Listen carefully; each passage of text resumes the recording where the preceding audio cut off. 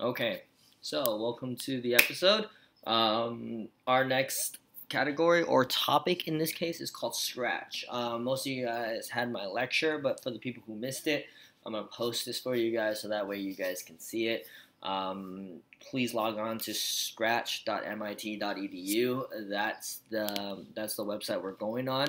It's a free application. It just teaches you how to program and logically do stuff, which is great for people who need the logic. It's simple programming. It helps you learn how to program properly so that way you know the logic before you start writing the syntax. It's kind of like a birthing. So what you're going to do is you want to join Scratch. So right here, join Scratch or sign in. Right now I have an account, but I need you all, emphasizing, I need you all to join Scratch because that is the most important thing. If you don't, you can't save your projects, and when you can't save your projects, you can't turn it in. So we're going to sign in. I'm going to sign in. You're going to join Scratch because I already have one. Since I already have one, we're going to go into it. Here's the layout. There's things that you can do.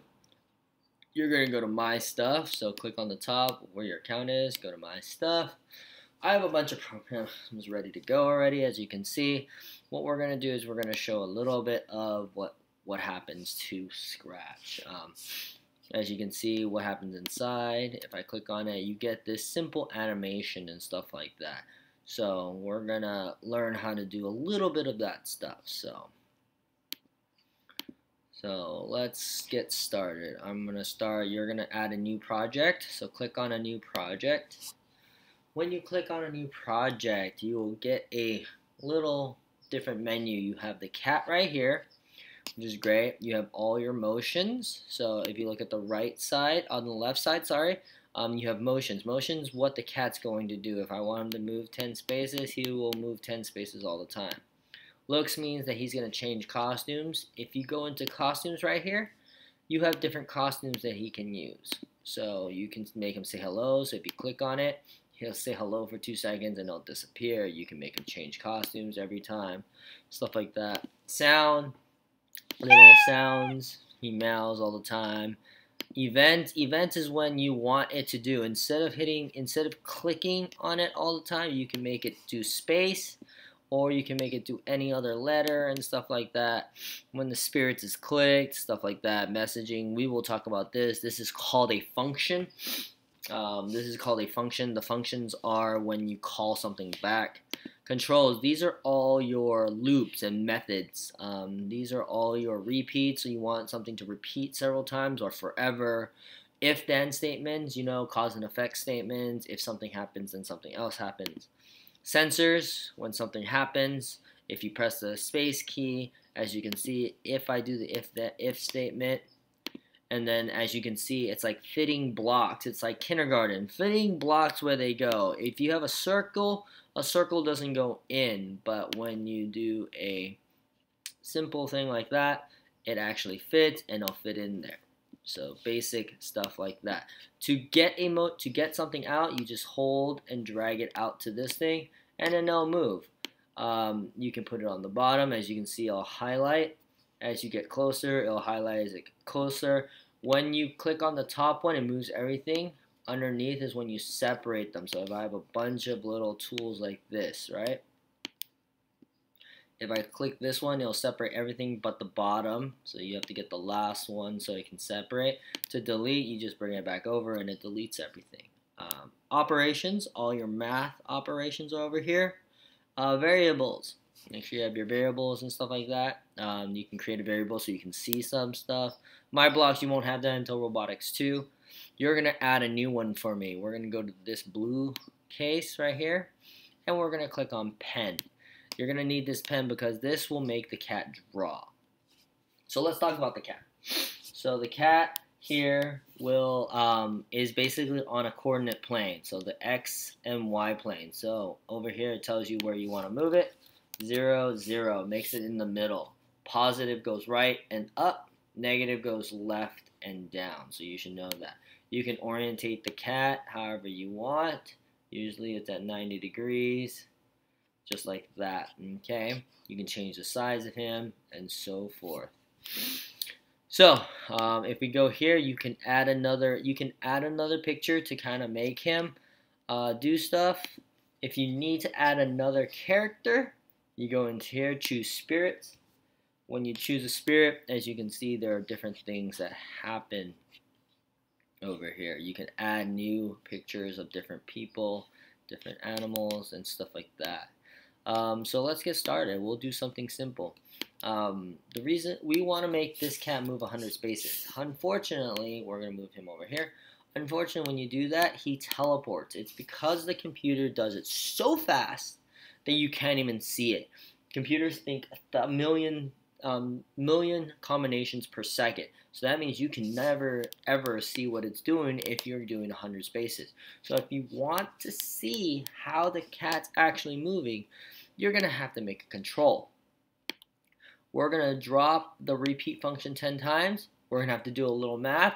If I want 100 steps, if you want to repeat, how many steps are you going to repeat 10 times to get 100 steps? 10 times 10.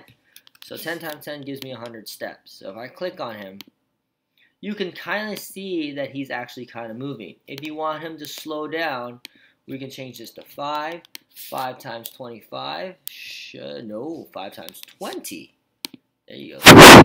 Math to do. 5 times 20.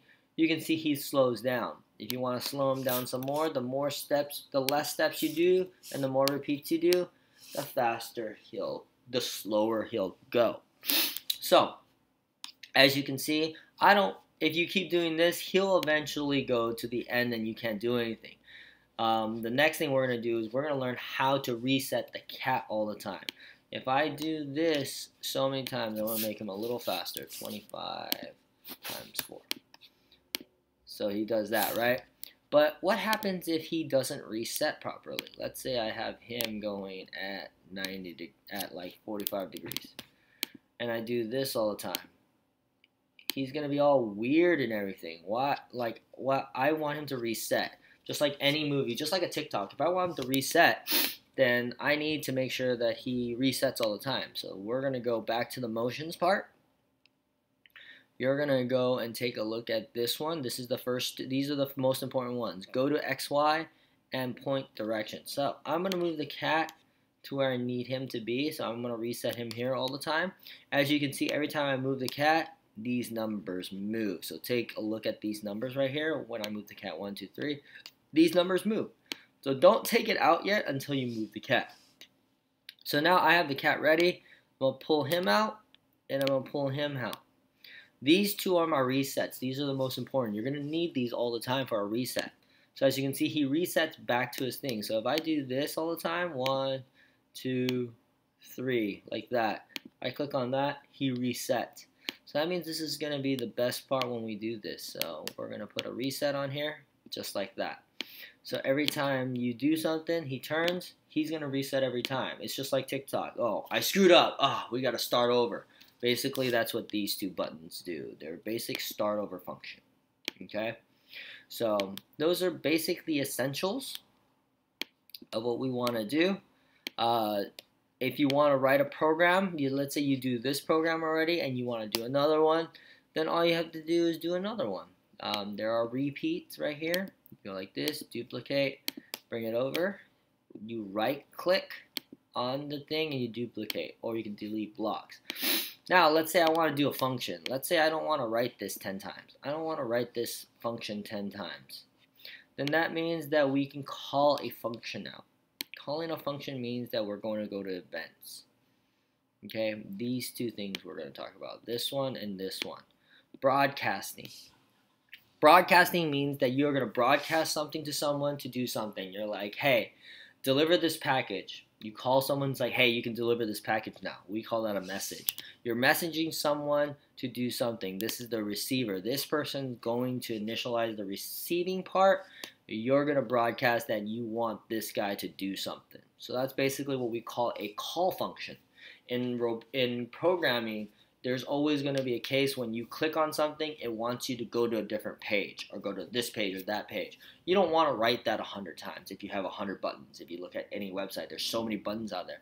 We call this a callback function because of the fact that it calls back whatever you do if you have a repetition or anything like that. So I'm going to put him here. When I receive this message, I'm going to do this function. Just this. We're going to move 100 spaces because this 100 spaces is always going to move all the time. So we're going to go with here. This is my first function. I'm going to put a space bar. So if I hit the space bar, it's going to run this program. So I reset. So when I hit the space bar, I reset the cat. I want to broadcast to move 100 spaces, and I'm going to turn him 45 degrees. But if I do this, he's going to turn 45 degrees first because, again, the computer does things instantaneously. If you don't want things to happen so quickly, you're going to have to put a wait time on here. I'm going to make it wait 1 second. There you go. So as you can see, he moves first. I want him to move first and then turn 90 degrees. So you have to put this wait function so the computer is like, oh, wait till this is done and then do the next part. And then the next part is I want to broadcast events. I want to make him move 100 spaces again. So here, 95 degrees, and then we move. So, and then now we can do whatever we want is the next part. We're going to make him turn again, just like that, and then turn him 45 degrees. So he moves, goes down, waits 1 second, turns, and then we can do another broadcast. And then I'll make him move another 100 spaces. So as you can see how fast I did, just put the broadcast out every time. Imagine having to do this 3 more times. Look how much extra space I'm going to have. The program will probably be down here. Now, when you're doing something large, I know it doesn't seem like a lot right now, but when you're doing something fairly large, this is going to get cumbersome. And that's why you have all these functions. You can make this as big as you want or as small as you want. Number 1, then number 2, and then number 3, and then so forth. You can add all your work on the same page. This is only for this spirit. If you have a new spirit, let's say I want to grab this bear, you're going to have to program him in the bear itself, okay?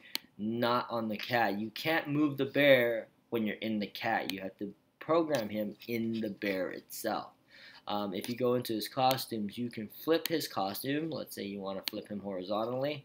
That way you and the cat can actually mingle and stuff like that.